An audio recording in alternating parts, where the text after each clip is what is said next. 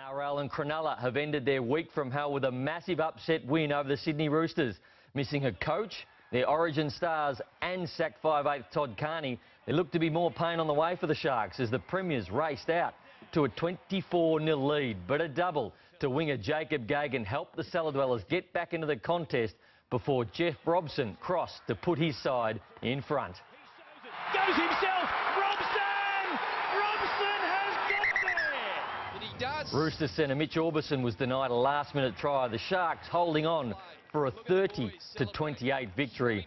And at Cogra, a Jason Nightingale hat-trick helped the Dragons bag a 3-point win over the Cowboys.